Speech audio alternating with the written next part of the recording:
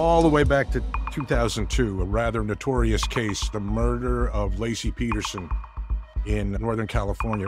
LA Innocence Project, they filed an appeal on behalf of Scott Peterson, the husband of Laci, or the person that was convicted for the murder, let's put it that way. I call him the self-imposed widower. Right. Yeah.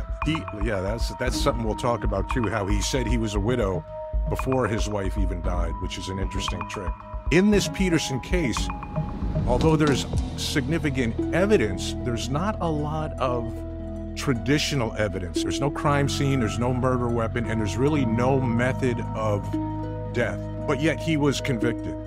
In my opinion, because of what happened with the OJ case, there was really the mindset of prosecutors when they had someone they were charging was, we're going to convict this guy.